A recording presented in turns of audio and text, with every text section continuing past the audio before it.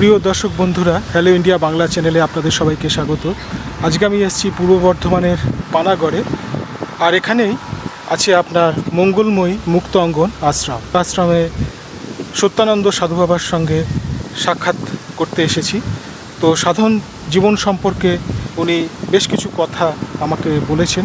তো এইসব পুরো বিষয়টা নিয়ে আজকে আমি একটি প্রতিবেদন আপনাদের সামনে তুলে ধরতে চলেছি। যদি প্রতিবেদনটি আপনাদের ভালো লাগে আপনারা লাইক দেবেন, বন্ধুদের সঙ্গে শেয়ার করবেন, hello India Bangla channel subscribe করবেন আর নোটিফিকেশনের জন্য বেল আইকন টিপবেন। পূর্ব বর্ধমানের পানাগড়ে শেরপুর গ্রাম, এখানেই মাতৃসাধক সত্যানন্দ সাধু বাবার আশ্রম। আশ্রমের নাম মঙ্গলময়ী মুক্ত অঙ্গন। বাইরে থেকে দেখে বোঝার কোনো উপায় নেই যে বাড়িটি একটি সাধু বাবার আশ্রম। বাড়ির বাইরে কোথাও লেখা নেই আশ্রমের নাম। গৃহী সাধক সত্যানন্দ সাধুর আশ্রমে গিয়ে দেখলাম বাইরে বৈঠকখানা ঘরে অন্যান্য দিনের মতন এদিনও তিনি খবর কাগজে চোখ বোলাচ্ছেন নিয়ম মাফিক। কিছু আগেই পূজার সমাপ্তি হয়েছে। পারিবারিক ব্যবসা তার কোনোদিন ভালো লাগেনি, তাই বাড়ি ছেড়ে ছুটে গিয়েছিলেন তারাপীঠে আধ্যাত্মিক চেতনায় উদ্বুদ্ধ হয়ে। এর অনেক পরে পানাগড়ে এসে বসতি স্থাপন করে মাতৃসাধনায় মনোনিবেশ করেন। তার বসতবাড়ি এখন আশ্রমের রূপ নিয়েছে। ভক্ত শিষ্যের আনাগোনাও কম নয়। এদিন তার আশ্রমে পদার্পণ করে ভাবছিলাম তাকে কি প্রশ্ন করা যায়। সাধন সম্পর্কে জ্ঞান আমার বেশি দূর নয়, তবুও তার সাথে আমার কথোপকথনের কিছু অংশ আপনাদের কাছে তুলে ধরলাম। প্রথমেই কথা হলো সাধু বাবার পুত্র সোমনাথ সেনের সাথে।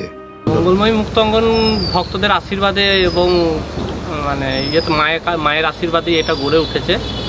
আর কত ভক্তজন এখানে আসেন? কত ভক্তজন বলতে আমাদের যখন বছরের পুজো হয় তখন প্রায় 400-500 প্রায় মানুষ আসেন, ভক্তরা আসেন এখানে পুজো দিয়ে যান। আর এমনি 2-4 জন করে আসতেই থাকেন। এখানে কাজ বলতে গুরু বাবার সঙ্গে দেখা করতে আসে, আশীর্বাদ দিতে আসেন, আর এমনি পুজোও দিতে আসেন ভক্তরা। এই যে আশ্রম, কতদিন ধরে এই আশ্রম চলছে? প্রায় 30 বছর। আচ্ছা, আপনি কিভাবে এই আধ্যাত্মিক জীবন বা সাধন জীবনে কিভাবে এলেন সেটা একটুখানি বলুন সংক্ষিপ্ত আকারে। ছোট থেকেই ঠাকুরের প্রতি একটা ভালোবাসা ছিল। 9 বছর বয়স থেকে ঠাকুরের জগতে একটু একটু করে ভাবতে ভাবতে আজকে এই জায়গায়। তবে ব্যবসাদার ঘরে ছেলে ছিলাম, কিন্তু ব্যবসায় আমি মেনে নিতে পারিনি, কারণ ওই ব্যবসাতে বেশি মিছে কথা বলতে হয়, লোক ঠকানো এক ধরনের। কিসের ব্যবসা ছিল? সোনার উপর। তারপরে আমি মোটামুটি 27 বছর বয়সে ঘর থেকে বেরিয়ে পড়ি। হ্যাঁ, ওই তারাপীঠে গিয়ে আশ্রয় নিই প্রথম। তারপরে ওখানে অনেক কটা দিন কাটিয়ে আবার এই বেরিয়ে পড়ি ঘুরতে ঘুরতে কাঁকড়ায় পানাগড়ে এসে পড়ি। হ্যাঁ, এসে পড়ে এই 35 বছর এই জায়গাটাতে রয়েছি এবং মায়ের মন্দির করেছি। আমি তো আর করি নাই, মা করা করিয়েছে তাই করেছি। আর আমাকে এখান এলাকার লোক সাহায্য করেছে, পাড়া প্রতিবেশী সবাই। আর এখন তো অনেক অনেক জায়গার লোক আসতে যায়। হ্যাঁ, যারা এখানে এসেছে তারা তো যে মন নিয়ে এসেছে তারা তাদের মনস্কামনা পূরণ হয়েছে, তারা ভালো আছে, সুন্দর আছে। এটাই আমার সব থেকে বড় পাওনা, যে আমি তাদের মুখে হাসি ফোটাতে পেরেছি। হ্যাঁ, এতে আমার খুব আনন্দ হয়। আজও আমি চেষ্টা করি যাতে দেশটা ভালো হয়, সুন্দর হয়। ওঙ্কার মন্ত্রটি 9 বছর বয়সে আমার মনে হয়েছিল যে এটাকে নিয়ে পুজো পাঠ করার আগে, এটাই যখন সবার আগে উচ্চারিত হয় তাহলে এটার মধ্যে কী রয়েছে এবং সেটা জানতে হবে। এবং জানতে জানতে পড়াশুনোও করি, আবার এদিকে মনটা টানে। এমনি করতে করতে এক সময় মনে হলো যে অনেকটা তখন জেনে ফেলেছি। ওঙ্কার কি আপনার দর্শন হয়েছিল? দর্শন নয়, ওঙ্কারটা আমার মনে হয়েছিল। আর মায়ের যেটা দর্শন সেটা তো আমি ঘর থেকে বেরিয়েছিলাম 27 বছর বয়সে। ব্যবসার উপরে আমার ঘেন্না ধরেছে, কারণ আমাদের বাড়ির লোক সব ব্যবসা নিয়ে ছিল, কিন্তু মিথ্যা বলতে হয়। আর আমার মনে হয়েছিল এই ভালো নয়, লোক ঠকানো, এই মিথ্যা বলে পয়সা নেওয়া, হ্যাঁ, ব্যবসা মানেই তো ওই রকমই। তো ওটা আমি আর পছন্দ করি না, যার জন্য আমি একবারে তারাপীঠে, তারপর তারাপীঠ থেকে সাধু সঙ্গে থেকেছি, বহু সাধু সঙ্গে থেকে সামান্য কিছু জ্ঞানও হয়েছে। তারপরে ঘুরতে ঘুরতে ঘুরতে ঘুরতে আমি কাঁকসায় আসি। কাঁকসা মানে পানাগড়ে আজকে প্রায় 35 বছরের মতন হয়ে গেল। তার মধ্যে 32-33 বছর এই মায়ের প্রতিষ্ঠা, হ্যাঁ, চলছে। পাড়া প্রতিবেশী, আশপাশ, গ্রাম, বহু দূর দূর থেকে এখন লোকজন আসে যায়। আচ্ছা, এই যে প্রণব মন্ত্র মানে ওঙ্কার, হ্যাঁ, এই যে প্রণব মন্ত্র, তো এটা আপনার মনের মধ্যে প্রশ্ন জুগিয়েছিল, তো আপনি কি পেলেন? প্রণব মন্ত্র ওঙ্কারের মধ্যে শাস্ত্রে বর্ণিত যেগুলো অ, উ আর ম তিনটেকে যোগ করে ওম, কিন্তু এই ওঙ্কার উচ্চারণের মধ্যে পরবর্তীকালে জেনেছি যে না, এটার আরো অনেক দূর পর্যন্ত, এবং এর পরেও আরো কিছু আছে। এগুলো সাধন মার্গের ব্যাপার, এগুলো আমি সবটা বলতে রাজি নই। না, প্রণবই তো হচ্ছে মূল। প্রণব পর্যন্ত বলছি, হ্যাঁ, ব্রহ্মা বিষ্ণু মহেশ্বর একটা, এই শব্দ ব্রহ্মের মধ্যে দিয়ে আমরা ব্রহ্মা বিষ্ণু মহেশ্বর, ব্রহ্মা সৃষ্টিকর্তা, বিষ্ণু পালনকর্তা, মহাদেব সংহারকর্তা, এভাবে আমরা জেনেছি। এগুলো সবই ঠিক, কিন্তু এই তিনটেকে একসঙ্গে যোগ করলে যেটা হয়, যে ওঙ্কার, সেই ওঙ্কারের যে শব্দ ব্রহ্ম, সেই শব্দ ব্রহ্মে ব্রহ্মা বিষ্ণু মহেশ্বর থাকা মানে তো গোটা বিশ্ব ব্রহ্মাণ্ডটা আমার মনে হয় তারই মধ্যেই রয়ে গেছে। আরো যদি ওপরে যেতে চান, তাহলে শব্দ ব্রহ্মের মধ্যে দেখবেন কম্পন বলে একটা জিনিস রয়েছে, হ্যাঁ, যেটা থেকে সৃষ্টি তত্ত্বকে পাওয়া যায়, জানা যায়, বোঝা যায়। আচ্ছা, এই যে আপনি ষট চক্রের কথা বলেছেন, হ্যাঁ, তো ষট চক্রের পরে কি আরো চক্র আছে? না না, ষটচক্রের পর যেটা, সেটা তো সহস্রার পর্যন্ত গিয়ে ওখানে আমরা থেমে গেছি। তো মানে ওখানে গেলে যে অবস্থাটা সৃষ্টি হয়, তারপরে তার কিছু মনে রাখা সম্ভব হয় না। কাজে যতদূর পর্যন্ত মনে করা যায় ততদূর পর্যন্ত আমি বলি বা বলেছি। এবং শিবকেও রেখেছেন। আমরা সাধারণভাবে কি চাই? আমার টাকা পয়সা চাই, বাড়ি চাই, গাড়ি চাই, কিন্তু আজকের দিনে যে ঈশ্বর লাভ মানে পরমার্থ, সবাই তো অর্থের পেছনে ছুটছে, পরমার্থের পেছনে কিন্তু কটা লোক। আপনার কি মনে হয় এই বিষয়টা নিয়ে? মানুষের মধ্যে এই চাহিদাটা নেই কেন? হ্যাঁ, এই চাহিদাটা কম। আর অধিকাংশ মানুষের ধন দৌলত, ঐশ্বর্য, অর্থ, এই সমস্যাটাই বেশি। আর পরমার্থের পথে খুব কম, তো আপনি একজনকে পাওয়া যায়, আসে, তারাও আসে। আপনি মন্ত্র দীক্ষা দেন? হ্যাঁ হ্যাঁ হ্যাঁ। আর গুরু হচ্ছে মাধ্যম। হ্যাঁ, এটা আমি নিজে এটা জানি, পথপ্রদর্শক, আমি রাস্তাটা ধরিয়ে দিতে পারি, কিন্তু ঈশ্বরের কাছে 14 আনা আগিয়ে দেওয়া যায়, আর যেটা 2 আনা রকম বাকি থাকে, সেটা ওর ফোর্সটা তো তৈরি হয়ে যায়। কাজেই গুরু সরে এলেও সে আপনি ঢুকে যায় ওর ভেতরে। এই যে ঈশ্বর লাভ বলে না, ঈশ্বর প্রাপ্তি বা সিদ্ধি লাভ, এই বিষয়টা একটুখানি বলুন তো। সিদ্ধি লাভ মানে কি? সিদ্ধি মানে হচ্ছে সাফল্য। আর ঈশ্বর প্রাপ্তি মানে, ঈশ্বর লাভ মানে প্রাপ্তি, এটা অনেক দূরের কথা। এটা একটু ঈশ্বরের প্রতি যাদের প্রেম ভক্তি বেশি, তারাই পেতে পারে। আর তো অধিকাংশ মানুষের তো না, ঈশ্বর প্রাপ্তির জন্য তো সাধনা করতে হয়। অবশ্যই অবশ্যই, সব কিছুরই সাধনা করতে হয়, তবে ঈশ্বর প্রাপ্তির জন্য একটু কঠিন সাধনা করতেই হয়।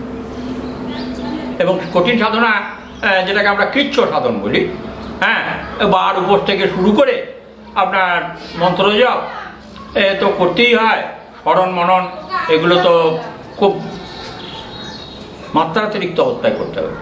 তা না হলে হবে না। আচ্ছা, এই যে ষটচক্রের সাধন যেটাকে বলা হচ্ছে, আপনি ষটচক্রের কথা বলেছেন, তো একটু সংক্ষিপ্ত আকারে মানে বলুন তো এই ষটচক্রের কি ক্রিয়া আছে আমাদের জীবনে? কারা ষটচক্রের ধ্যান করবে?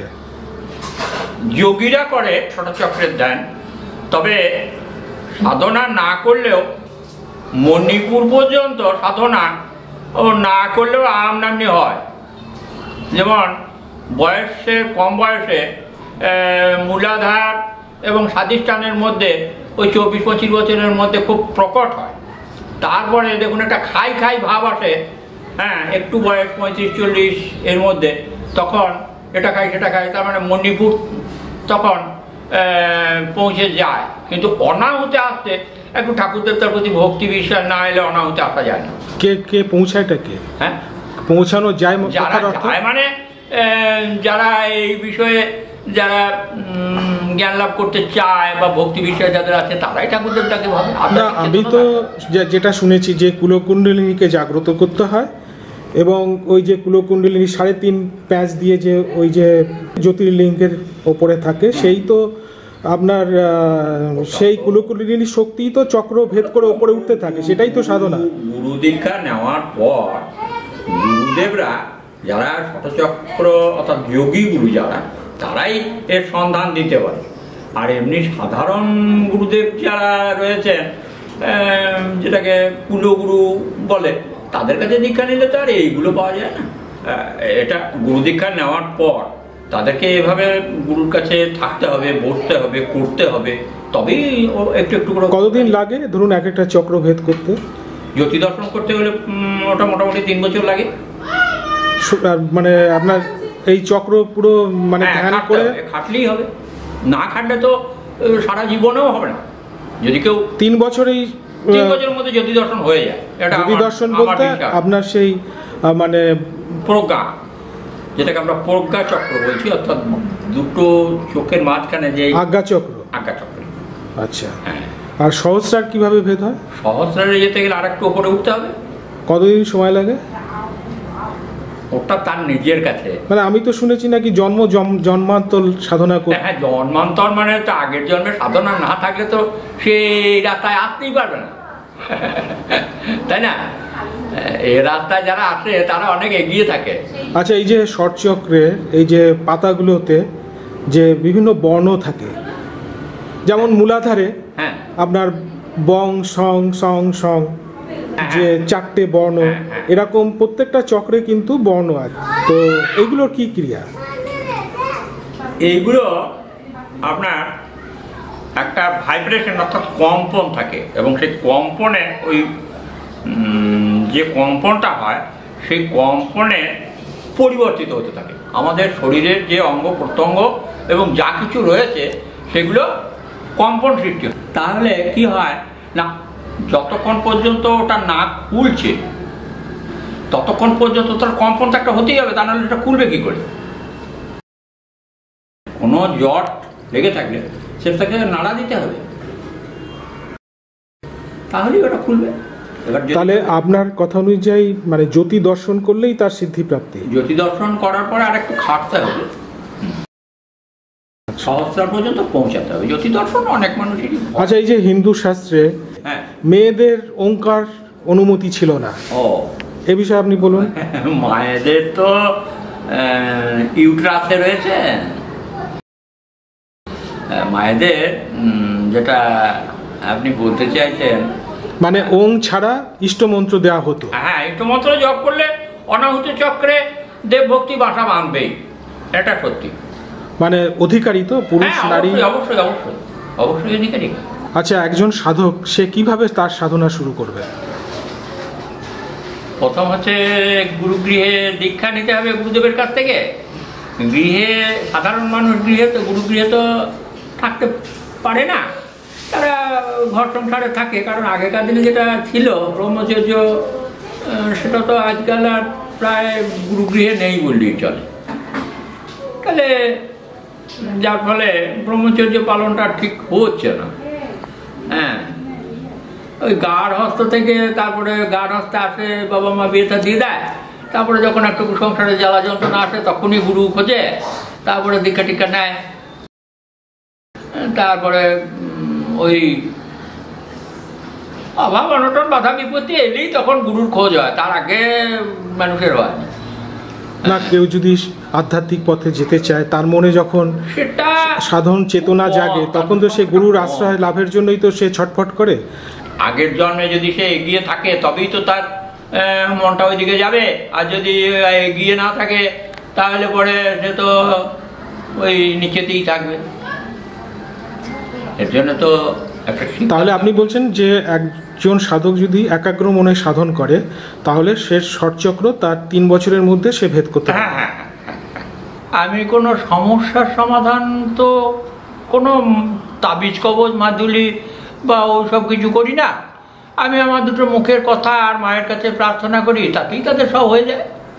আপনার জীবনে এই যে আধ্যাত্মিক জীবনে যে দীর্ঘ সাধন করছেন আপনি, সেরকম কিছু দর্শন আপনার বলুন না, যে একটা দিন আমার খুব ভালো মনে আছে, দিব্য দর্শন যেটাকে বলে। সাধক যখন আজ্ঞাচক্রে তার সাধন সম্পূর্ণ করে, তখন তার নাকি নানান রকম দিব্য দর্শন হয়। এ সম্পর্কে আপনি বলেন। ঈশ্বর দর্শনের আগে এটা তো হবেই, এবং কম্পনও হয়, ভয় পায়, কম্পন হয়, এটা হয়। তবে গুরুদেব থাকেন তো তখন গুরুদেবরা শক্তি যোগান। জ্ঞানগঞ্জ কি আছে? হ্যাঁ, জ্ঞানগঞ্জ কি আছে? সেখানে নাকি কয়েকশো বছর, মানে কয়েক হাজার বছরের সাধুরা নাকি সেখানে আছে জ্ঞানগঞ্জে, যেটা আপনার তিব্বত হয়ে যেতে হয় হিমালয় পাহাড়ে। ওখানে যারা আছেন আমার মনে হয় তারা পরমাত্মার সঙ্গে লীন হয়ে রয়েছেন। আমরা তো সংসারের মধ্যে থেকে ওই জায়গাটায় সবসময় থাকতে পারি না, সম্ভব নয়। হ্যাঁ, কিন্তু যদি সব সময়ে থাকতে হয় বা বেশিক্ষণ থাকতে হয়, তাহলে নিরিবিলি জায়গায় যেতেই হবে, তা নাহলে হবে না। তার আগে তাকে কুম্ভক করতে শিখতে হবে, তা নাহলে পাহাড়ে পর্বতে গিয়ে সে খাবে কি, তাই না? আচ্ছা, কুম্ভকটা কিরকম? শ্বাস প্রশ্বাস, বানাক ডানাক, তারপর শ্বাসটাকে ধরে রাখা, খাদ্য প্রাণগুলো সব রয়েছে বায়ুমণ্ডলের ওপরে, এই বোধ থাকতে হবে। হ্যাঁ, তবে তো সে কুম্ভক করে বেঁচে থাকতে পারবে। আর না হলে কি হবে, শুধু খিদের জ্বালায় পালিয়ে আসবে, সেখানে থাকতেই পারবে না, তাই না? হ্যাঁ, আমাকে হাওয়া থেকে যদি খাবার খেতে হয়, তাহলে সেই রকম জায়গায় তাকে তৈরি হতে হবে। প্রথমে যদি মানুষকে ওই জায়গায় যাব বা ওই কিছু করব, এই যাদের ধ্যান ধারণা হয়, তাদেরকে তো খাওয়া আস্তে আস্তে আস্তে আস্তে খাওয়া কমাতে হবে। হ্যাঁ, খাওয়া কমাতে কমাতে যখন অনেক কমে যাবে, তখন সে ওই দিকে রাস্তা হাঁটবে। আচ্ছা, এই সূক্ষ্ম শরীর সম্পর্কে বলুন। সাধুরা নাকি সূক্ষ্ম শরীরে সব বিচরণ করতে পারেন। অনেক দূরের কথা। আকাশ তত্ত্ব যেটা, আপনারা যেটা আকাশ তত্ত্ব বলে ভাবছেন, সেই আকাশটা ওই মেঘযুক্ত আকাশ মনে করবেন না, তাহলে ভুল হবে। সেটা হচ্ছে চিদাকাশ, চৈতন্যময় সত্তা যেখানে লুকিয়ে রয়েছে, সেই অনাহুতকে স্মরণ করুন। হ্যাঁ, এই হৃদয় হচ্ছে চিদাকাশ। আকাশের কথা বললে সবাই মনে মনে ভাবে, সাধারণ মানুষ তো মনে মনে ভাবে বোধ হয় মেঘের আকাশের দিকের কথা বলছে বোধ হয়। এই যে সাধুরা যে সূক্ষ্ম শরীরে যে বিচরণ করতে পারে, হ্যাঁ, সেটা সম্পর্কে একটুখানি বলুন। হ্যাঁ, এটা এক ধ্যান এক জ্ঞান যখন হয়, সেই ঠিক সেই মুহূর্তে যে জায়গার কথা সে চিন্তা করে এবং সেই জায়গায় সে পৌঁছাতেও পারে। তবে মনটা হচ্ছে ক্ষেত্র, তো মনটা যে জায়গায় নিয়ে যাওয়া হবে সেই জায়গাতেই মনটা যাবে এবং সেখানেই থাকবে। হ্যাঁ, আর দৃষ্টিটা জ্ঞানের, এই চোখের নয়। আচ্ছা, এই তন্ত্র মানে কি? তন্ত্র, এই যে তন্ত্র সাধনা সবাই করে, তন্ত্র মানেটা কি? তন মানে হচ্ছে শরীর। হ্যাঁ, আর তন থেকে যেটা বেরিয়ে আসছে শব্দ ব্রহ্ম, সেটা হলো মন্ত্র। আচ্ছা, তাহলে তন্ত্র সাধনা করতে গেলে শরীর এবং মন এই দুটো সুস্থ থাকা চাই। হ্যাঁ, তন্ত্র সবই ধরুন কীরকম না, সাধারণ মানুষ আমরা পুজো পাঠ করি, যোগীরা পুজো পাঠ করে, তারা মন্ত্রতন্ত্র বলছে নিয়ে রোগ টোগ বালায় সারিয়ে দিচ্ছে, তার জন্য মনে করছে সাধারণ মানুষ মনে করে তন্ত্র। কিন্তু আমরা জানি কেউ যদি কাউকে গাল দিচ্ছে তাহলে সেটাও একটা তন্ত্র। গালে তার রাগ বেড়ে যাচ্ছে, তার রাগটা বাড়ছে কেন? তার রাগ ওই যে গাল দিচ্ছে, ওই গালটাই হলো মন্ত্র। আমি প্রমোদ কুমার চট্টোপাধ্যায় তন্ত্র অভিলাষী সাধু সংঘ বলে একটা বই আছে, তো সেই বইটা আমি পড়েছি। যে উনি তো বিভিন্ন জায়গায় পরিদর্শন করেছেন, যেতেন, এবং ওনার তন্ত্র শেখার শখ ছিল। তো সেই তন্ত্র শিখতে গিয়ে উনি বিভিন্ন জায়গায় বিভিন্ন সাধকের সঙ্গে ওনার পরিচয় হয়। তো একবার উনি বলছেন যে কোনো একটা জায়গায় মানে সেখানে এক তন্ত্র সাধক ওই যে পঞ্চমকার সাধন হয় না, তো দেখছেন যে ওই যে ভৈরবী থাকে এবং দুজনেই উলঙ্গ হয়ে উনি দেখছেন যে দুজনেই ক্রিয়া যেটা হয় পঞ্চমকার যে ক্রিয়া, তো একজনের উপর আরেকজন এসে বসলো, তন্ত্র সাধকের উপরে এসে ভৈরবী বসলো উলঙ্গ অবস্থায়। তা কিছুক্ষণ বাদে উনি দেখলেন যে দুজনেই অদৃশ্য হয়ে গেছে। এই ঘটনাটার কোনো একটা ব্যাখ্যা দিতে পারেন আপনি? তন্ত্র সাধনায় কথা বললেন, ওটাকে পঞ্চমকারের সাধনা বলে। তো পঞ্চমকারের সাধনা দুটো দেখতে পাওয়া যায়, সেরকম অভিজ্ঞতা একটুখানি আছে, নেই বলবো না। কারণ সবকটারই নাম ম দিয়ে, মদ, মাংস, মাছ, মুদ্রা আর নারী জাতীয় অর্থাৎ মা। তো এই পাঁচটা জিনিস সে যে সাধনা স্থূল জগতে যেটা সাধারণ মানুষ ভাবছে ওইটা নয়, কিন্তু এটা একটু আরো অনেক গভীরে যেতে হয়, তবে বোঝা যাবে। যেমন ব্রহ্মরন্ধ্র থেকে এক ধরনের রস টনসিলের পাশ দিয়ে দুটো গ্ল্যান্ডে এসে জমা, তো সেটা আমরা ঢোক গিলি, তো সেটা তো নিজের মাংস নিজেই খাওয়া হচ্ছে, কাজে ওটা মাংস।